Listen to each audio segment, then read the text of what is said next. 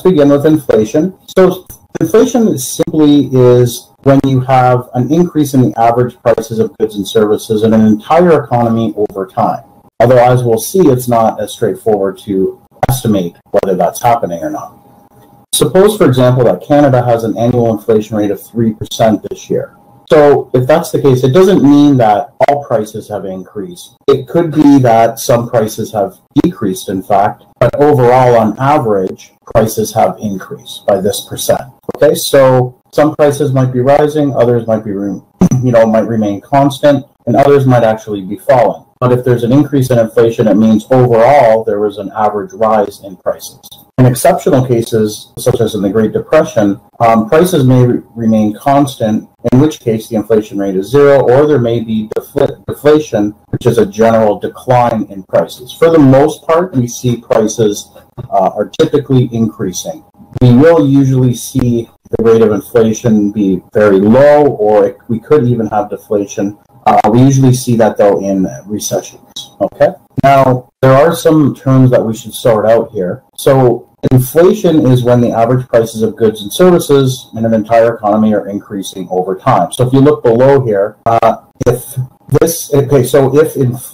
inflation means that the price index, like for the percentage change in the price index, is positive. Okay, so that means prices have increased. If that is increasing over time, so if the percentage change in the price index is increasing over time, we call that inflation. We're saying that prices are going up over time. Disinflation, we still have prices are higher in one period than the one before, but the rate at which they're higher is falling, and that's called disinflation. So prices are rising, but at a decreasing rate over time. And then deflation is if they're actually negative.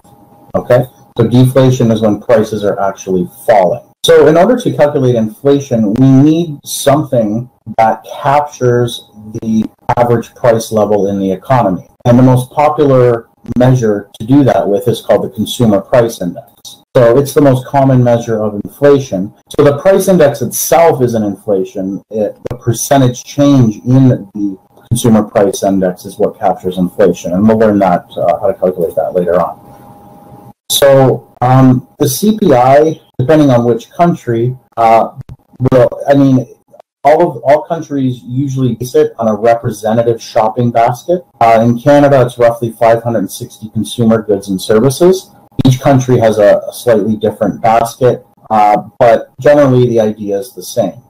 Usually these baskets are for the typical urban consumer, but this isn't the only thing they look at. They also have different measures of inflation. Some will look at producer prices and things like that. So there's different indexes that you can use to calculate changes in prices, but the most common headline figure uses the Consumer Price Index. And so basically it's tracking price changes of a shopping basket that's representative of the typical consumer.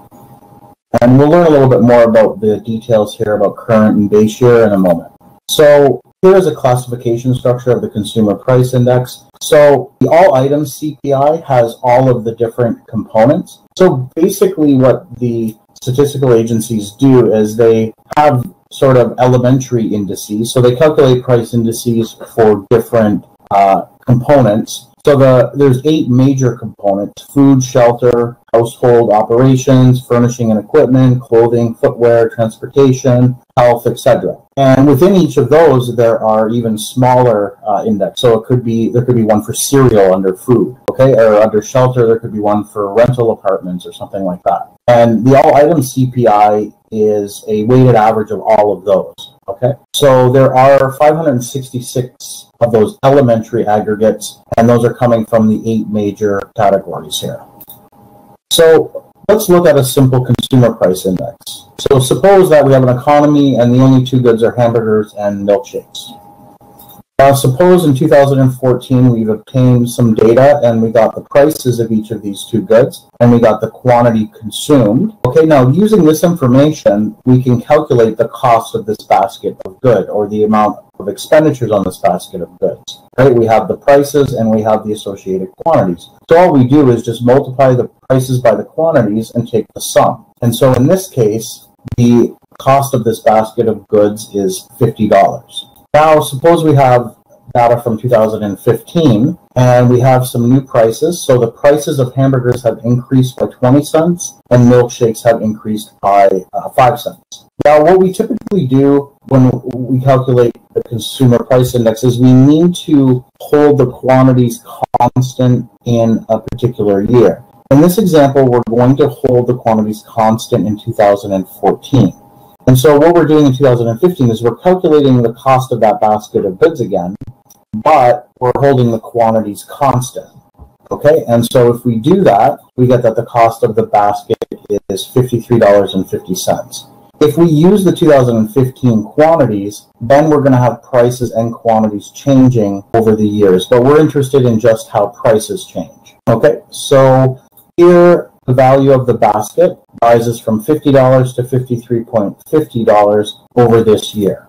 So now, how do we get an index, a price index, out of this information? Let's first look at just a simple index, not even a price index, but a simple index. And then we can use this idea to see how we calculate the consumer price index, and then we can actually see what the differences are. So suppose we have some annual sales figures below, and there's a new CEO that started in 2019. So we have 3 years of data here. These are sales figures. These could be in the millions. Okay, and then we know in 2019 there was a new CEO. So let's dedicate 2019 as the base year, and let's create an index. So it's very simple to do. All we do is take in each year the sales figure and divide it by what the sales figure is in the base year. Okay, so we're going to take 540 divided by 680. The base year is always just going to be equal to 1, okay? And then in the third year here, the 2020, we're going to take 980 and divide it by 680. And then these are the figures that we'll get. But to make it an index, we just multiply it by 100. It's not a percent, though. We're just multiplying it by 100. And what do we get as a result? Well, we get a nice, simple, clean series of numbers. And we can look at this and immediately see that after the CEO came aboard in 2019, the sales increased 44%. So we can just read this right away. That's 44%. And then we can take this difference and see how much lower they were before. So when you create an index, the purpose of creating an index is basically just to create a nice, clean series of numbers. Okay, and we'll see with the price index too. It's not only that it's a nice, clean series of numbers, we can use it to calculate inflation. And also we can use it to convert a nominal series of data into a real series of data. So we can actually remove the price effects from a nominal series of data. So we'll talk about that later on. So also, so just to note, this transformation that we've done here keeps the percentage differences between these figures the same. So if I did the percentage change between 980, new minus old over old, remember our percentage change formula, I'm going to get 44%. So, and if I do that with these two numbers, I'm obviously going to get the same thing. Same with these numbers. If I take this as my new and that is my old and calculate the percentage difference, I will get exactly the same thing if I do it with this series of numbers or with this series of numbers. Okay, so now in terms of a price index, the only main difference here is that we're going to be doing the same procedure, but we're going to be using the cost of a basket of goods. Here we're using sales figures, and they just came out. We didn't have to calculate these; they're just the yearly sales figures. When we're doing a price index, these numbers here will be the cost of a basket of goods, and how we calculate the cost of that basket of goods will, result in differences in what price index we get. But the procedure is the same. We have our cost of baskets of goods for each year, and then we're just going to create an index doing the same thing as we just did here.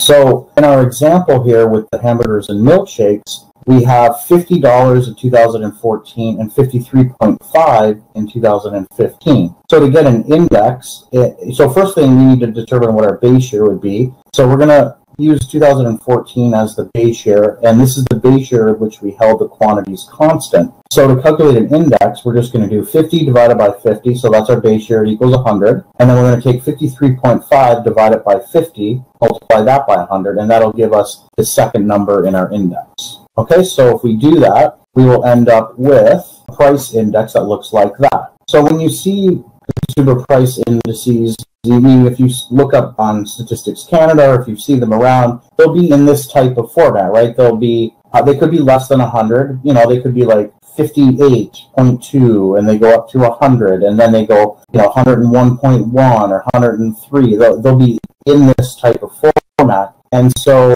that's how you get them. They're based off of the costs of baskets of goods, and they're all calculated relative to a particular base year.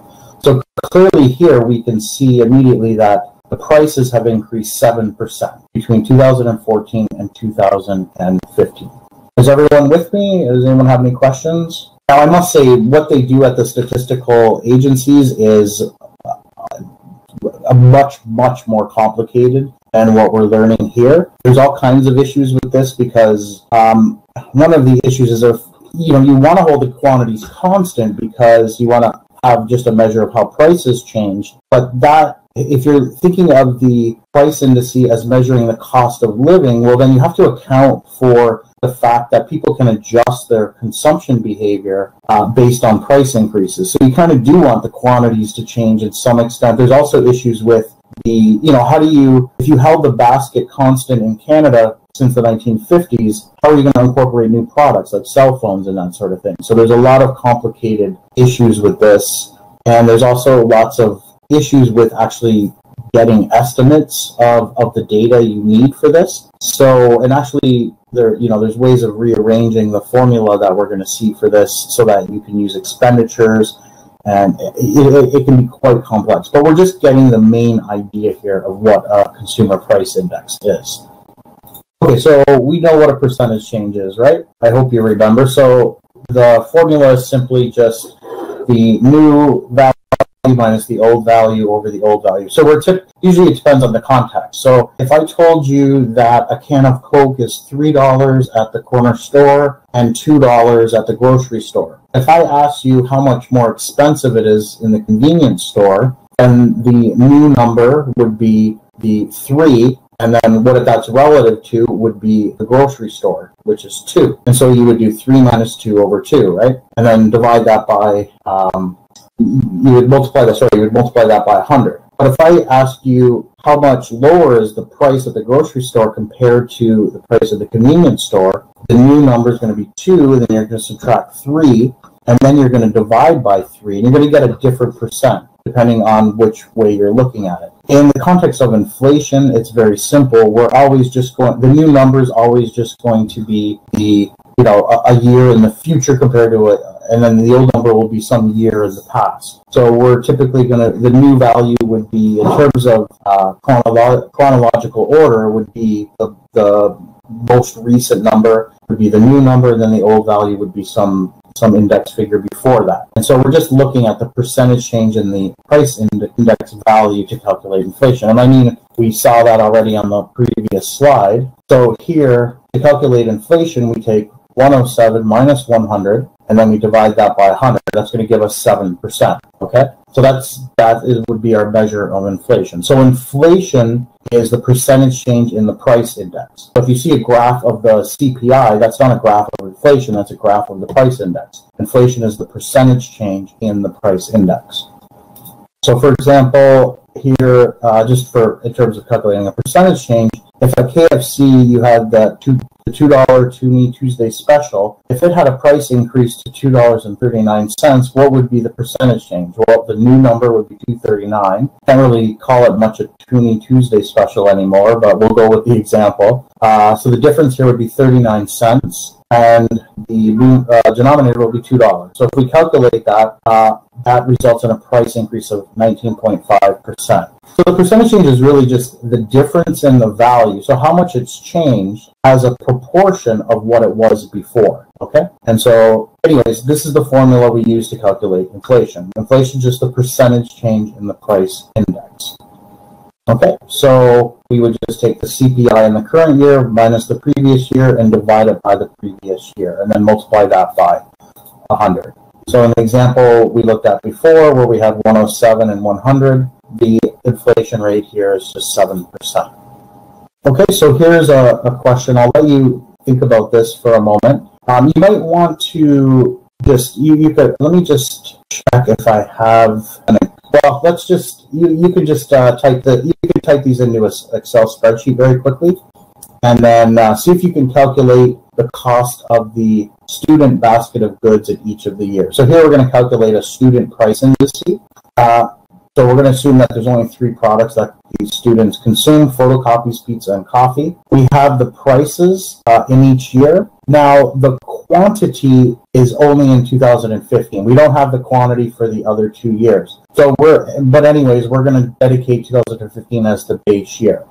Okay, so what I want you to do is just calculate the expenditures each month and then create the index. Okay, so I'll just give you a minute or two. So as soon as anyone gets an answer for what this is, just type it in the chat function. And then, so actually what we'll do is we'll just do the expenditures, just type that in the chat function, and then we'll move on to how to calculate the index values, okay? So if you can type that in the chat, that would be great. I'll give you a minute. Okay, good job. So here are different GDP deflator values, okay? We're just obtaining them by taking nominal and dividing it by real and then multiplying it by 100. And so we can calculate inflation using the GDP deflator, same way as we did before, just calculating the percentage change. And we get 14.6% between 2015 and 2014, and 12.2% between 2016 and 2015. So nominal incomes can be adjusted to take price changes into account. So can the value of the economy's entire output. So actually any nominal series we can convert to a real series by using the by using a price index. In this case, we could use the GDP deflator. We would do the same thing as we did before. We would take the GDP deflator. So we have we could calculate real GDP using the deflator just by taking nominal GDP and dividing it by the GDP deflator. Okay, so that's kind of obvious given the formula. So let's suppose we were given some data on different years. So we have 1997, 2002, 2010. In each year we have the nominal GDP. We also have the GDP deflator. Okay, if we had this and then we had the nominal GDP, well, we can obtain real GDP just by taking nominal GDP and dividing it by the GDP deflator. Okay, and so that's how we would get the real GDP. So this is similar to what we were doing with the price index. If we had nominal GDP and we had a price index here, right, the CPI, we could do the same thing. We would just be dividing by the, and you want to move this decimal place over. You take this and divide it by 0.92. I'm not sure why you'll see that if you do the calculation, but I'm not sure why it's not telling you that. But you want to take whatever index values you're using and dividing them by 100. Okay, so not too much else to say here. I mean, this is just rearranging the formula, but you can also think of this as what we talked about before. If you have some kind of an index, price index, whether it's the CPI or GDP deflator, you can convert a nominal series to a real series using that index. Jason Dean BBA. Yeah, we've already talked about this stuff before, so I won't annoy you with it. So here we have the inflation rate in Canada from 1930 up till maybe around 2015. So if we look at it, we can see some sort of clear patterns. One thing is you could, the Great Depression is very clearly marked here. That's right here, and we had prices actually fall quite substantially in that period. Now, one thing you might want to notice too is how volatile inflation is. We've had inflation as high as getting up close to 15% in certain years here, especially in the early 70s. I remember mortgage rates at this point. Well, I don't. My parents told me about it. They were very high, sometimes up to 30%, which is quite expensive. But then you notice in the early 1990s, you see that inflation is very tame now. And that's because the central bank began targeting inflation and keeping it low, predictable, and stable, which it believes is something that encourages long-run growth. So that's, so basically the main pattern here is after the 1990s, inflation has been under control. Before that, it was not so much under control, although it was nowhere near as bad as what some countries have experienced. Hyperinflation has occurred in many countries where you could get prices increasing. You could have a rate of inflation of 1,000,000% a year. It's happened a few times. It's happened in Zimbabwe, Argentina, Germany after the war. So there are many cases. We're lucky we have a relatively prudent government that makes sure they don't let prices get out of control.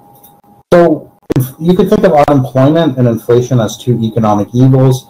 We don't like to have either of them. Inflation is bad for a number of reasons. One particular issue is that it redistributes purchasing power among different groups in ways that can be harmful or unjust. For example, lenders and borrowers. Suppose you got a loan for a fixed interest rate for the next 5 years, like 2%. Well, if inflation, if all of a sudden we had very high inflation, maybe we'll think of something really high, like 100%. Well, basically, you're going to pay back that lender, basically nothing, right? Because over that period, your income's going to go up a lot more. So whatever the value of that loan is, it's going to be much smaller. It's going to be much easier for you to pay back the lender. So basically, the lender will lose out. And so if you have unexpected inflation, if inflation's unpredictable, not too many people are going to want to give loans out. If they do, they're going to want to charge a very high interest rate. And you actually pay tax. If you're a lender, you're going to pay tax on the nominal interest rate. The government doesn't calculate the real rate for you. So, this could lead to a large decrease in economic activity. It's clearly not going to be good for the economy. And again, as I said, the Bank of Canada has been targeting inflation between 1% and 3%. We'll talk a little bit more about why they wouldn't just target 0% later on in the course. Inflation not only means increasing prices, but also expanding nominal incomes as well. So if prices are increasing, people are going to want to demand higher incomes. So obviously the effect on someone's purchasing power is going to depend on whether inflation is greater or less than the increase in nominal income. So inflation redistributes purchasing power in arbitrary ways because of various types of indexation. So if something is indexed to inflation, it means that it is continuously usually increased unless there's deflation, according to the inflation. So many pension plans, but unfortunately not all, would be indexed to inflation. One example of something not indexed to inflation is the Sunshine List. So in Ontario, for some reason back in the mid-1990s, the Conservative government at the time decided it would be a good idea to publish all public servants' salaries. And they're going to publish all salaries over $100,000 per year. Well, in the mid-1990s, $100,000 was quite a large salary. If you were to adjust that for inflation, I think it would be maybe something like $150,000 per year now. But they didn't index that to inflation. So you're getting to a point where more than half of government employees, I don't know the exact number, but a substantial amount of government employees are having their salaries being published. But $100,000 isn't as much as it used to be, right? So in a few decades, you'll probably have that almost everyone who is a government employee will have their salary published. And so that's something maybe it should have been indexed to inflation. But of particular importance are senior citizens who have pensions that are not indexed to inflation. This happened to my grandfather. He retired probably in the early 60s, maybe. And at that point, he had a really good pension. I think it might have been like $300 or $400 a month, which sounds very little now, but back then it was a lot. But it wasn't indexed to inflation. And as we saw in the graph earlier, the rate of inflation was quite high in the 60s and 70s. And he ended up living till he was over 90. And so by the time he was in his 90s, that pension wasn't worth much of all anymore. So, you can see that inflation can have these unjust or unfair redistribution of income. And so, full indexation would have been great for him. So then the amount that he receives in his pension, so his nominal income in that case, would have increased along with the inflation rate. Sometimes there could be a partial indexation where it does increase, but there's maybe a bit of a time lag. And if you say someone has a fixed income, it means their income is not changing, their nominal income stays constant, there's no indexation. And so people on fixed incomes are going to be hurt very badly if there's significant inflation.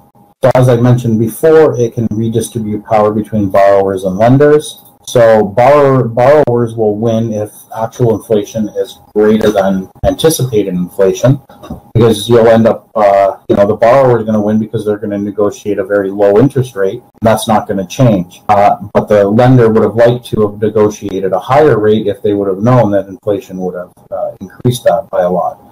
And then the other way around, lenders will win if actual inflation is less than anticipated inflation, because if anticipated inflation is very high, then the lender will demand a higher interest rate, and the borrower will agree to it because the borrower also thinks inflation, that's a reasonable thing. But then all of a sudden, if it unexpectedly falls, then in that case, the borrower would lose out and the lender would win. All of this just causes a lot of uncertainty, especially in business, and it's not good for the economy. Now, there's another way we can look at so we can look at the percentage change in the real value, and that's going to be a function of the percentage change in the nominal value and the percentage change in prices. So we could take this, so if you remember this formula from before, the real value is obtained just by taking the nominal value and dividing it by the price index. Of course, the price index would be in hundreds. But we could rewrite this. My calculus isn't as fresh as it used to be, but if you lawn both sides of this and then if you totally differentiate it, you can easily show that you could rewrite this thing as follows. The percentage change in the real value will equal the percentage change in the nominal value minus the percentage change in the price. The percentage change in the price is obviously inflation. So if you know how much the nominal figure is changing in terms of a percent, and you know inflation, then you can figure out what the percentage change in the real value will be. So if you have a 10% increase in your nominal income, but prices increase 20%, well, then your real income is going to fall by 10%. Okay, so I'll let you work on this question just for a minute. Okay, so here we have, I don't know how to pronounce that, Etruria's nominal GDP rose from 42 billion in 2013 to 45 billion in 2014. During the same period, its inflation rate was 5%. So what percentage did nominal GDP increase? Well, we just do the percentage change between 45 and 42, and we get 7.14%. How much did real GDP increase then? Well, we know prices increased by 5%, and so real GDP must have increased by the difference between 7.14 and 5%. So we're just going to plug that into our formula, and we're going to get 7.4 minus 5 is 2.14%. We could also do that for the interest rate. If we're given the nominal interest rate and then the inflation rate, the real interest rate would just be the difference. Okay, so for example, if you had a certain company borrowing $2,000 at 7% per annum, and if the inflation rate was 3% in the year of the loan, then the real interest rate on the loan would be 4%. So the lender would be getting a real return of 4%. Unfortunately, though, they have to pay tax on the 7%, because the government will charge taxes on your nominal return. But really, if you take into the account of inflation, the lender here would have only made 4%. I'll leave this for homework. I want to make sure we can get through the next lecture.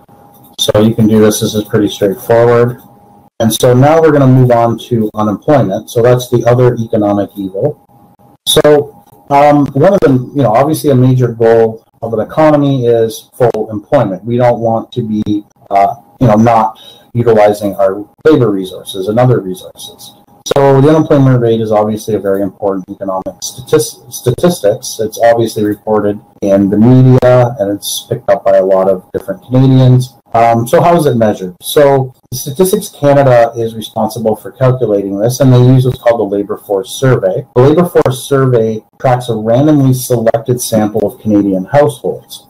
And from this survey, we can figure out what the working age population is. So the working age population is basically people who are over the legal age. They're legally allowed to work based on their age. There are some other smaller exclusions, like members of the armed forces, people who are in jail and stuff like that. So basically, it's the working age population is basically those who are legally able to work. Okay, now that's the working age population, and then the labor force is the subset of the working age population who have a job or who are actively seeking employment. So the labor force does not include people who are not willing or able to work. So people who are retired or not willing or able to work. Full-time students are supposed to be not working, or else your grades will suffer. People who win the lottery, these people aren't going to be in the labor force. People who are disabled are not going to be in the labor force. Okay, so the survey also measures the participation rate. The participation rate is the labor force as a percentage of the working age population. And so the official unemployment rate then is essentially the proportion of the labor market that are unemployed. But again, the people in the labor force are actively seeking for work. So if you decide to just live in your parents' basement and not look for work and just play video games, you're not included in the labor force. I'm just going to open up another slide from my other course. Oh, no, I have it here. Sorry. So actually, I'll go back. So these are the formulas for the participation rate and the unemployment rate, but I'll show them again on the next slide. So this is a good way of going about or seeing how Statistics Canada goes about calculating the unemployment rate. So we start with the total population. This example is for 2013. So in Canada in 2013, we had 35.16 million people. Now, we first want to remove people who aren't legally able to work. Okay, just some categories here. I'm not exactly sure why they take some of these out, but the big, the lion's share of this is people under the age of, they're below the legal age to work. Okay, so when we remove them, we have the working age population. Okay, now that's 28.67 million in Canada in 2013. Now, this isn't the labor force. What we're looking for is the labor force. We want to remove from this group people who are not willing or able to work. And so these include people who are retired, who are independently wealthy, students, discouraged workers, anyone not willing or able to work. Okay? When we do that, we get the labor force. And so in Canada, we ended up with 19.08 million people in the labor force. This is important.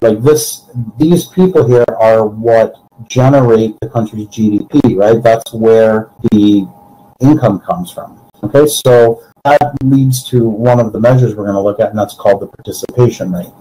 But first, before we do that, we can break the labor force up into two groups, those who are employed and those who are unemployed. And so the unemployment rate is simply just the proportion of the labor force, so the proportion of this rectangle that are unemployed. So we take the number of people unemployed and divide it by the labor force, and then multiply it by 100, and that's the unemployment rate. So in this example, it's 7.1% for Canada-wide. This is going to vary a lot across different provinces.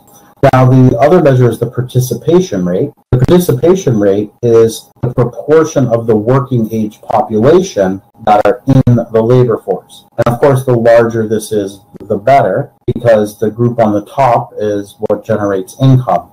The difference, these people here aren't contributing anything to gross domestic product, right? And so in Canada, in 2013, the participation rate was 66.5%. Now, this number, it's important to realize that, we'd like this number to be as high as it can be. If this number is falling, it doesn't mean that people are lazy or anything. I remember Donald Trump insinuating that in one of his speeches.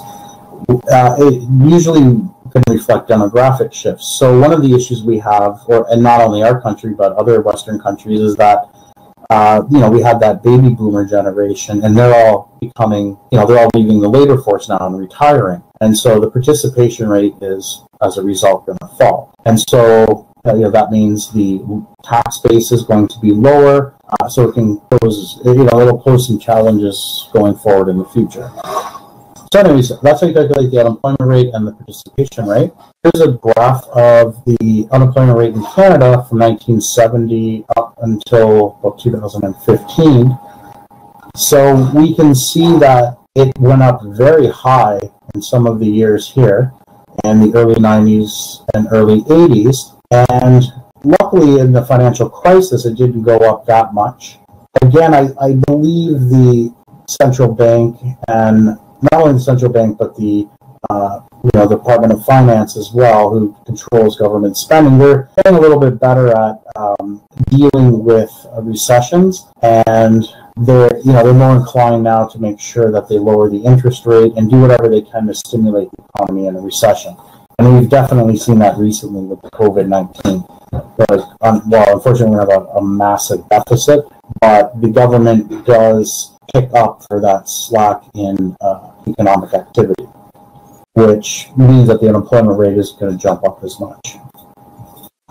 Participation rates have changed a lot over the years. In 1975, the participation rate for women was, so it was actually under 50%. And for males, it was around 80%. And we can see that over the last few decades, the participation rates of men and women are getting closer to converging.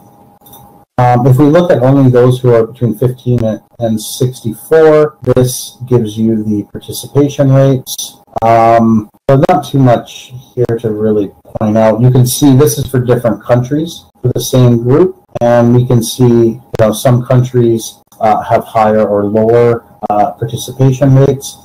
So some of the countries with the highest are Sweden, Switzerland, and Iceland. If you look at, so the unemployment rate among youth is typically much higher than it is for people who are older, which kind of makes sense. When you're younger, you're switching jobs, you're still in school, you've got lots of time ahead of you, you're moving around, but you haven't really settled down to establish a career yet.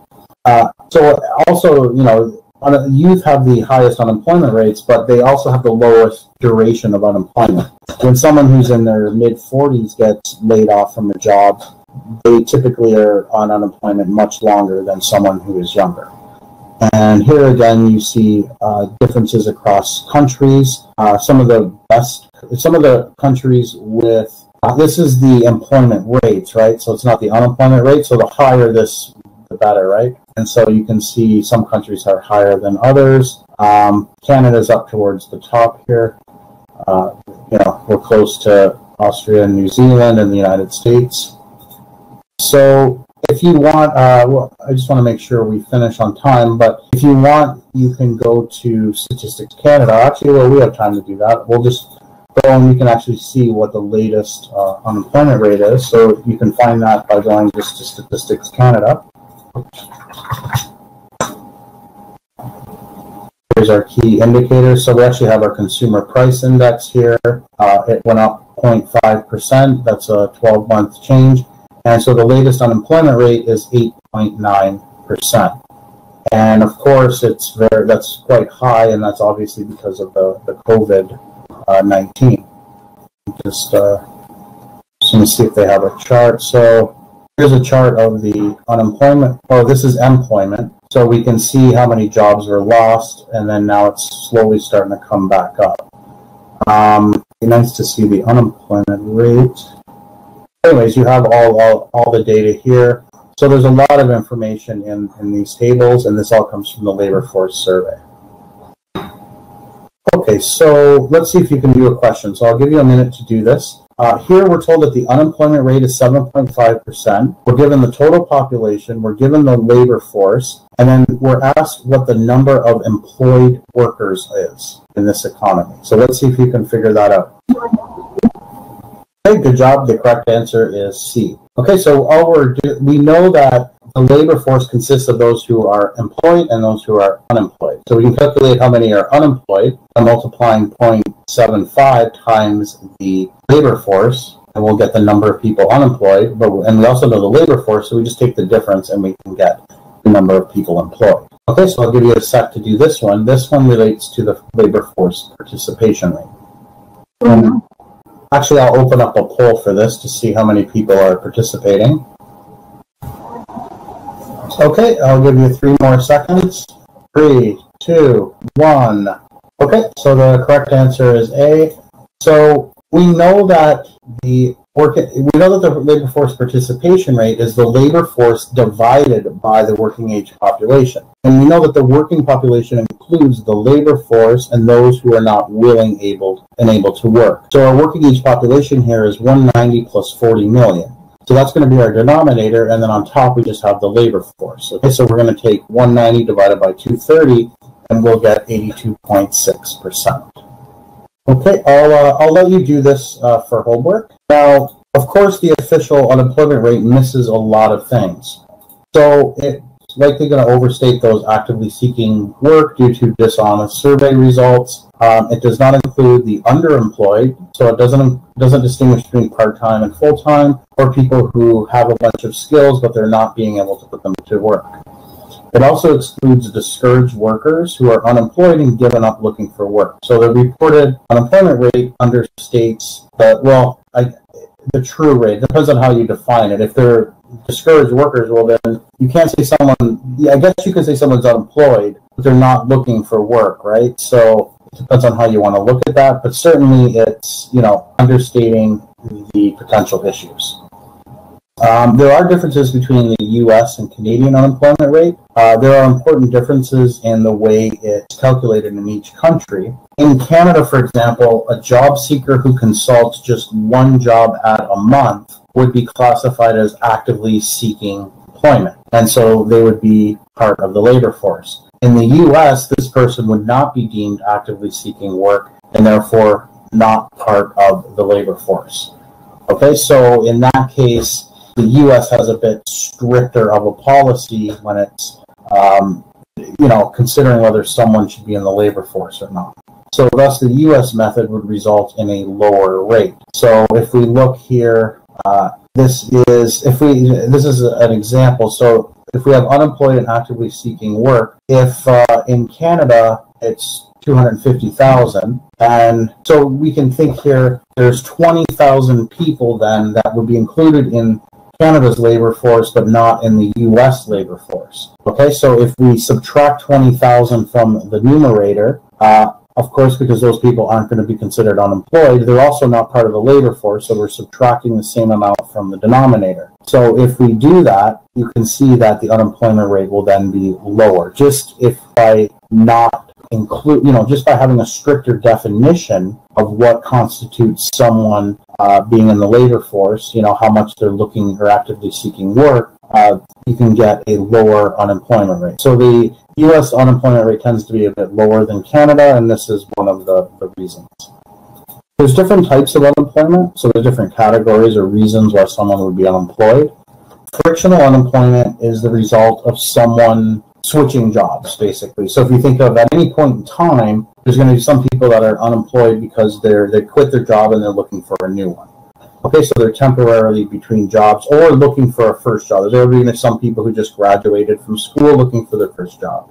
Structural unemployment is due to a mismatch between jobs and people. So if someone's structurally unemployed, it's because their skills maybe have become obsolete and they lost their job. Cyclical unemployment is the one we typically think about when we think of unemployment, and that's due to the business cycle or fluctuations in the overall economy and economic activity. So cyclical unemployment is high in recessions.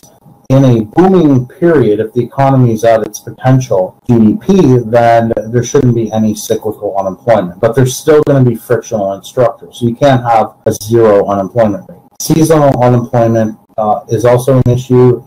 Obviously in certain areas, if you live in a tourist area or something like that, there could be more unemployment in certain times of the year. So let's categorize each of these people into structural, cyclical, or frictional. So we have Sanjit, who's a pulp mill worker, and it said he's been laid off because the mill's inventories are at an all-time high. So what's the best categorization for him? I'll open up a poll here. So I'll put structural, frictional, and cyclical. And I'll put seasonal too. I'll put them in structural, frictional, and cyclical. Okay, so what do you think Sanjit is? What category does he fall in? Okay, good job. Almost all of you got it right. So here, when we're reading this, there's no talk about him quitting his job. So there's nothing really here about frictional. There's nothing mentioned here about that would lead us to believe it's seasonal. There's nothing here about structural, because there's nothing. We would have to mention something about his skills being obsolete or something like that.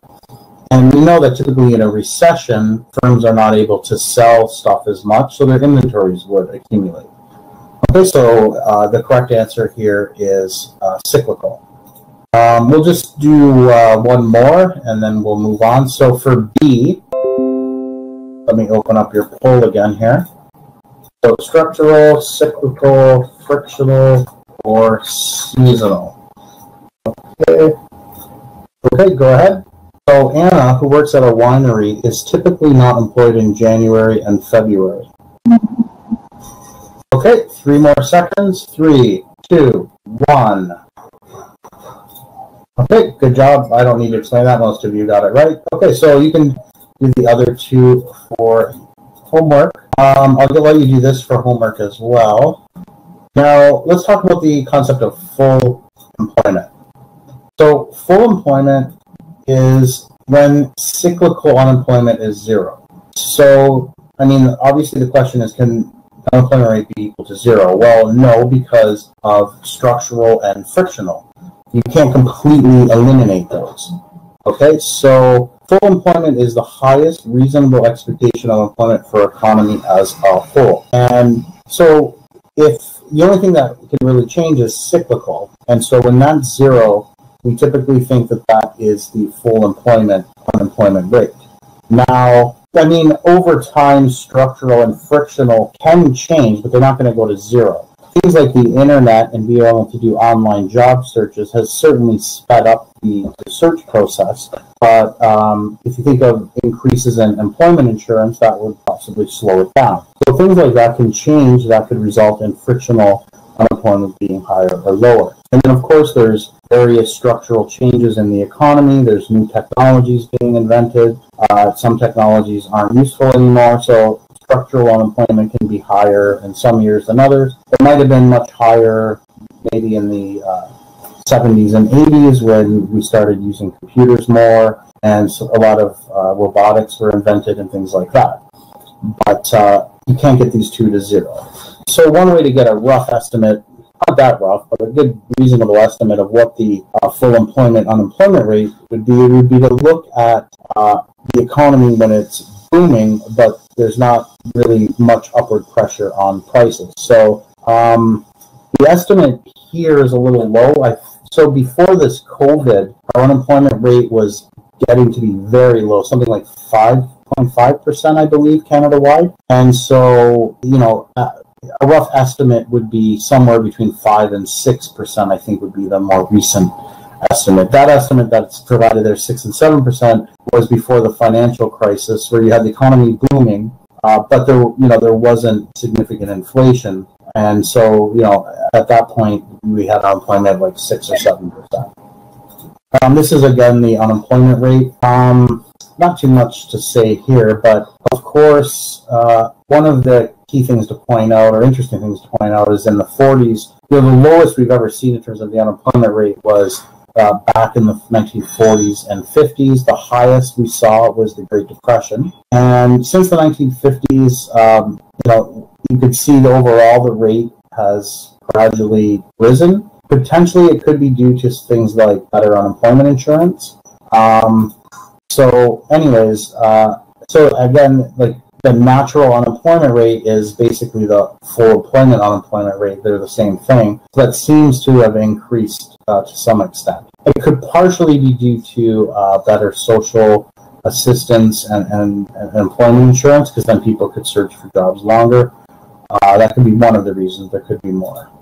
So in recent decades, Canada's estimated natural unemployment rate rose because of several trends. So the textbook is claiming that some of it is due to structural change because of shrinking manufacturing and expanding services and extensions of unemployment insurance.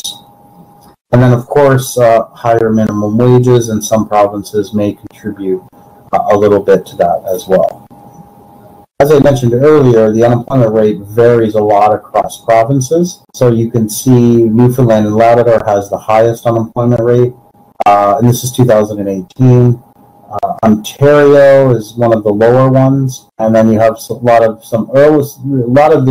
eastern provinces that tend to have a higher unemployment rate. Alberta is going to be a bit higher, especially lately because of the oil price collapse, whereas maybe before the financial crisis, the unemployment there was probably one of the lowest. There are some differences by age, group, and sex in terms of the unemployment rate. As I mentioned before, the unemployment rate tends to be higher for younger people. Younger people are switching jobs a lot. They're not in an established career, but the duration of unemployment is much shorter for them than for older people. But older people tend to have much lower unemployment rates, and it varies across between men and women. There seems to be where the larger differences is among youth. So women tend to have a lower unemployment rate when they're young than men. Of course, unemployment is costly. We think about GDP. We have to have people working in order to make stuff. If people aren't working, they're not making stuff, and that translates into lower income. So it's an inefficiency. It's also, there's just tons of socio-demographic issues, if we're just setting aside economics, there's very large psychic costs of unemployment. Things like lower self-esteem, stress, all of these things are associated with unemployment. And, of course, you have the economic cost as well. One way to measure the cost in terms of the unemployment rate is to use Oken's law. And this is just basically, you're looking at the difference between actual real output and potential output. So we can get an estimate of what the potential GDP is. I won't go into the details, but if you compare that to what the actual output is, and the actual output's lower than potential, that difference is basically the amount of lost output or production, or GDP, which we know is equal to income. And so Oken's law, so first of all, the GDP gap is just the potential GDP minus the actual GDP, and Oken's law just says that for every percentage point that the unemployment rate exceeds the natural unemployment rate, this gap this gap between potential and actual GDP is 2.5%. Okay, so if the unemployment rate is and again, the only way it can exceed the natural unemployment rate is for cyclical unemployment to be positive. So if the cyclical unemployment rate is 2%, then we multiply that by 2.5%. So we would get 4.5% as being the GDP gap. So this difference, so the actual GDP would be 4.5% below potential. And basically, we take 2.5, multiply it by the cyclical unemployment rate, and then we multiply that by the actual GDP. So suppose real GDP is 2.25 trillion. The unemployment rate is 8%, and the natural rate is 6%. What is cyclical employment? Well, here it's 2.1%. That's just the difference between those two figures. And according to Oken's law, what would be the GDP gap? Well, we would just take 2.5, multiply it by this, but in hundreds, 0.021, and then multiply it by real GDP, and we get $118 billion. That concludes the lecture for today.